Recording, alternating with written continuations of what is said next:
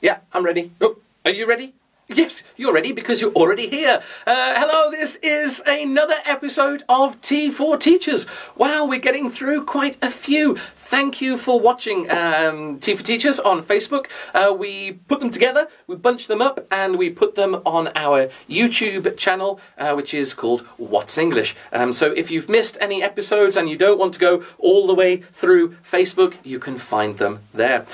So this is the time we can sit down. I can give my thoughts and feelings based on some of your questions, and we can move forward with teaching English to young learners. My name's Steve Watts. I've been teaching kids for over 15 years. Let's dive into a question. We have a question here from Harun Iyaz.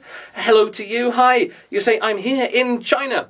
So if you're in China, just ignore everything I said about YouTube. I think it's difficult for you to get it there, but Facebook, I think you can. So, yes, you're teaching in China. You're teaching kindergarten children. Some of the students are really hard to control. They're very naughty, even if they have their parents around them for the whole lesson. Could you please suggest a good way to involve and control them in some activities?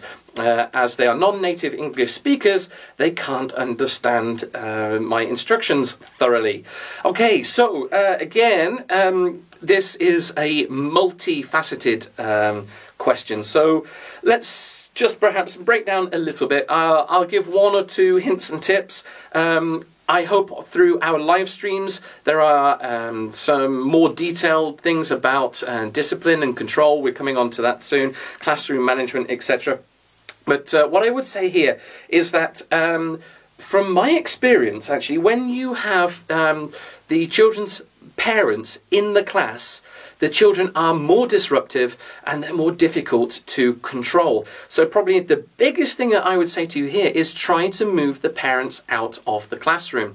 What's going to happen here is there's going to be a mix of the power base, because the parents are wanting their children to have fun, to enjoy English, and of course they are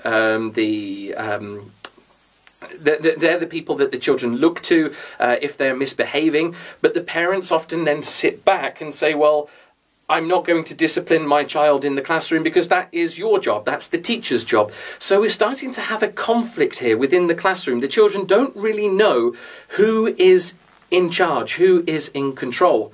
And in a classroom, it must be you. You are the teacher. You should be in control of the class.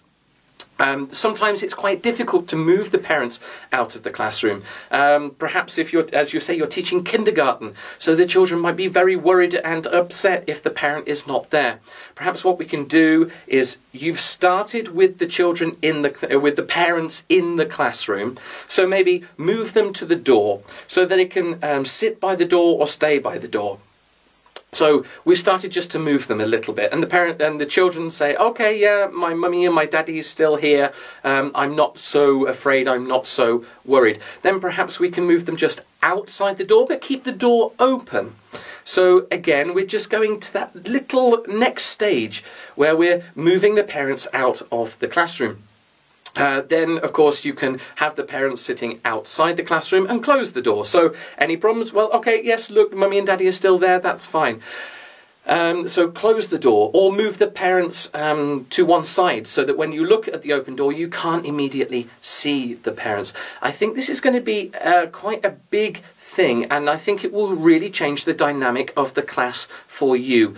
So my biggest tip here is, even at kindergarten, work towards moving the parent out of the classroom. It's going to get rid of any of those issues, because, again, as I said, the child will be looking to the parent to say, well, have I done anything wrong? And if the parent isn't then disciplining the child in the class, they say, well, it must be okay. But the parent is thinking, well, I can't get involved because, you know, I can't discipline my child in front of all the others, and it's your job to do that. So I think this is a big conflict that is happening in your class here. I made just a couple of other notes, is that you did say that you're worried that because the children are non-native English speakers, they won't understand your instructions. They won't understand the language that you use, but if you physically move them about, if you show and you demonstrate exactly what you want the children to do, they will understand the intent. And of course, when you're using the language and you're repeating language, stand in line. As you move the children into line, it will be a short time until they connect those two together and they will understand your instructions. I've given just only two little hints there, little tips that I think could help you in that situation. There's a lot more, obviously, but for now, that's it from me. If you have any suggestions to help our teacher in China there with children that are very difficult to control, please put your hints and tips in the comment section below, and we learn from each other. Thank you so much for watching this episode of T for Teachers. If you have parents in your class, tell me about your experience. And, like I say, let's learn from each other. Take care. See you next time. Bye for now. Hello. If you care, please like and share. Thank you. Hello, it's time for Tea for Teachers. I've got green tea, delicious and healthy. I hope you've got a cup of tea ready. It's the time that we can spend together to go through some questions and give you some hints and tips on teaching young children, teaching English to young children. My name's Steve Watts. I've been doing just that for over 15 years. And thank you for joining me. Let's have a sip of tea and we'll get on with it. Ooh, with cranberries. Okay, so, right. I apologise if I get your name wrong, Minoti Biswas. I hope I've got your name correct there. You sent us a message on Messenger, Facebook Messenger. Send us a direct message. Just put T for Teachers and we'll try to find it. Your message was, how should I teach describing a person or describing a place? Any suitable help for grade 6? Thank you. Okay, I would concentrate here on teaching some adjectives and teaching some comparatives. We do have a couple of things that focus on that language. It's in the Wow Blue book. On YouTube, I think you can find it with the car racing. I'm racing a car with Maggie. Maggie's car is faster than mine, I'm slower. It's this type of language that we can use, and I think realia is going to be your biggest friend here. Perhaps you can show pictures of different buildings, and you can say that this building is bigger, it's got more windows. So this is the language that's going to get the children communicating and talking about differences. So good luck, have fun with that. It's great for mime as well. In the blue book we talk about differences in terms of clowns. There's a fat clown, a tall clown, a short clown, a thin clown, a fast clown, a slow clown, and of course miming being a clown, being a slow clown, is, I hope, going to be a fun and interesting way of using that language that then you can transport to describing different people and places. Thank you so much for your question on T for Teachers. Take care, have fun teaching kids, and I'll see you next time. Yay! Back with my delicious green tea. Oh, that's hot. Hello, if you care, please like and share. Thank you. It's time for me and you and a cup of tea to sit down and have our next episode of Tea for Teachers. Thank you so much for joining me. My name's Steve Watts. I've been teaching kids for over 15 years, teaching English. So let's dive into some of your questions. Okay, I'm going to jump into a message we had here from Vivian Centurion. Wow, what a fantastic name. I'm Steve Watts. That's a real boring name, to be honest with you, but Vivian Centurion, great name. Hi. Hello, teacher. That's me. Do you have any ideas for teaching shapes? When I'm teaching shapes, I think it's great to get tactile, to touch things, to find things around the classroom.